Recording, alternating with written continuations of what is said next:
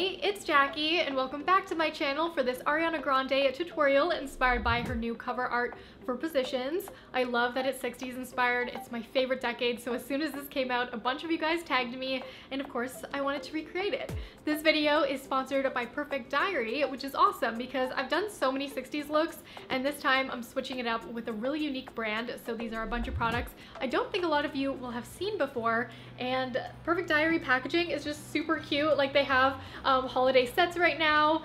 If you're looking for a cute present for the holidays, we have this deer set inspired by Christmas elk. There is a eyeshadow palette, Stardust Diamond highlight powder, and a light shimmer water stain in the shade Caramel Whiskey, and adorable deer hairpins for Christmas. And also they have a Black Friday sale promotion, so all the links to all the products I'll be using will be linked down below, so be sure to check it out. And if you're new to my channel, I post pop culture tutorials every week, and while I love to transform a little bit, the goal is just to inspire you to switch up your style with confidence.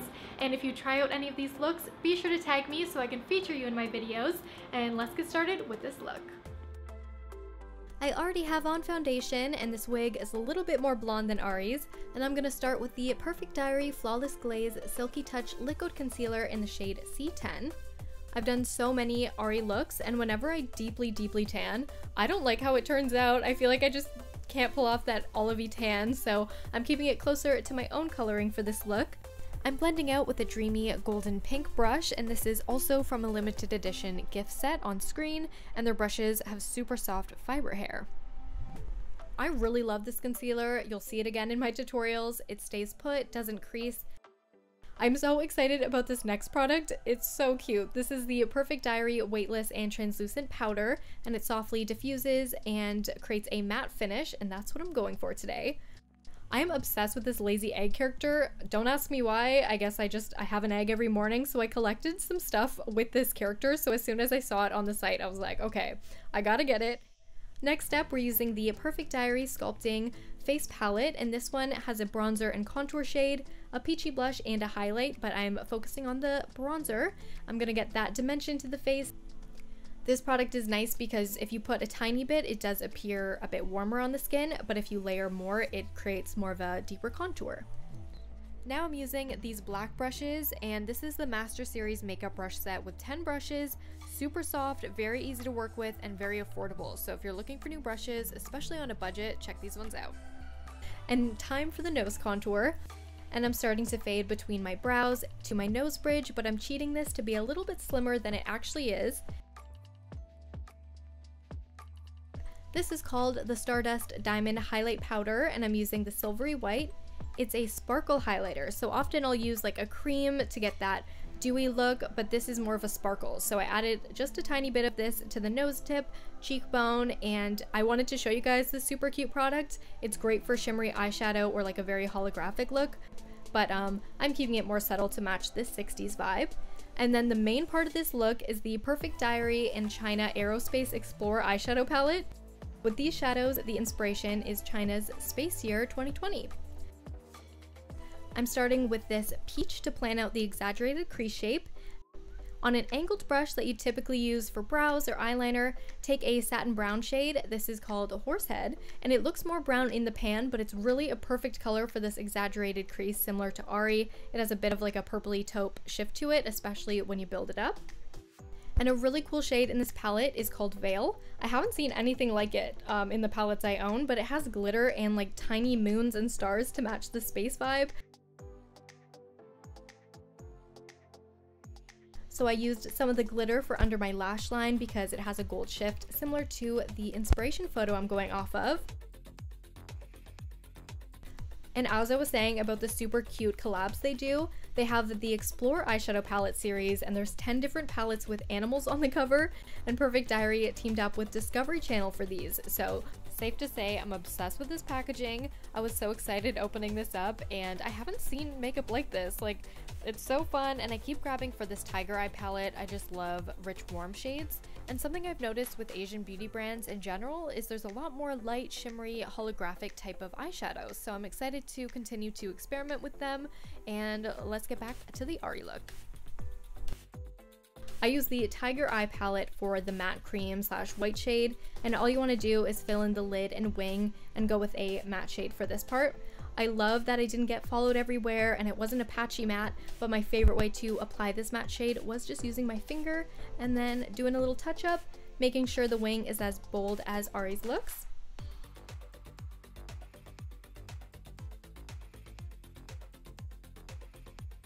And with this shape, I like to flick out that outer corner lash just with the same brown at the bottom there. And then I'm using the Perfect Diary Slim Long Lasting Liquid Liner in black. And I am really picky about eyeliners, but this is the type of tip that I really like. And for the wing, I'm just pressing against my lash line as close as possible. And I'm starting at the inner corner and then dragging this into a super subtle wing. And usually Ariana Grande rocks the super big liner, but for this look, it was more focused on the shape of the shadow. I also wanted to do 3 little Twiggy inspired lashes, but gathered them all at the side. So mine are not absolutely perfect, but I think they're super cute. It's a great detail that opens up the eye. And next we have mascara. This is the Perfect Diary Classic Black Wide Angle Lengthening Mascara, and I'm wiggling this through the lashes, and I did 3 coats here, so you can see my top lashes have been built up.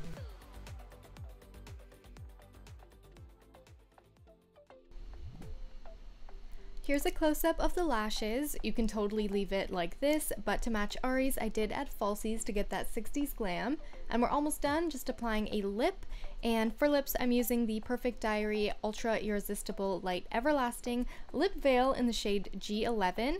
Instead of a heavy lip liner, I applied this straight from the applicator. It's pointed, easy to use, love the smell. And for the shape, I went a bit rounder with my top lip on the Cupid's bow. This is a long-lasting lip color, so think liquid lip, but it's not gritty, it doesn't cake or dry up, so good for under a mask. Then I find purple lip shades for me always turn out reddish, so I generally use an eyeshadow to get the pigment I want. So I went back in with the Explorer palette and took the pastel purple, really lightly patted this over the lip to get that cool toned purple shade. I like to start with a lip line that's more natural to my coloring so that it all blends together well. And I hope you guys like some of these techniques. Hopefully the lighting was okay. I like to use natural light, but there was some clouds that passed and then the light completely went down. Daylight savings, so I used artificial light for these end clips. So let me know if you prefer the artificial light or at the beginning the natural light. That would be super helpful. Got the look, and a product that Perfect Diary Beauty is known for that I didn't feature, but I'm gonna now, is their Perfect Diary Rouge Intense Velvet Slim Lipstick. I love the sleek gold case inspired by stiletto heels. They're super velvety, it keeps your lips hydrated, and here are my 3 fave shades. This is such a comfortable and stunning red, and it's the shade LO5. This next one I'm swatching is LO7.